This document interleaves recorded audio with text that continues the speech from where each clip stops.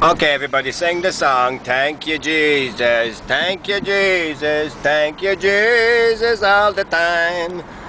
Last night I thank you, Jesus. Thank you, Jesus, every time. You know, we gotta be thankful. That's the thing, you know. I was talking about being thankful. We're never thankful, eh? We're greedy as the day is long. Holy shit.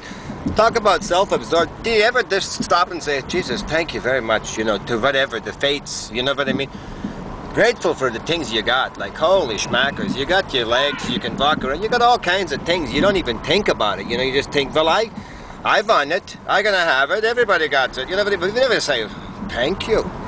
That's why we have to sing the Thank You Jesus song. So thank you Jesus, thank you Jesus, thank you Jesus for all the stuff we got.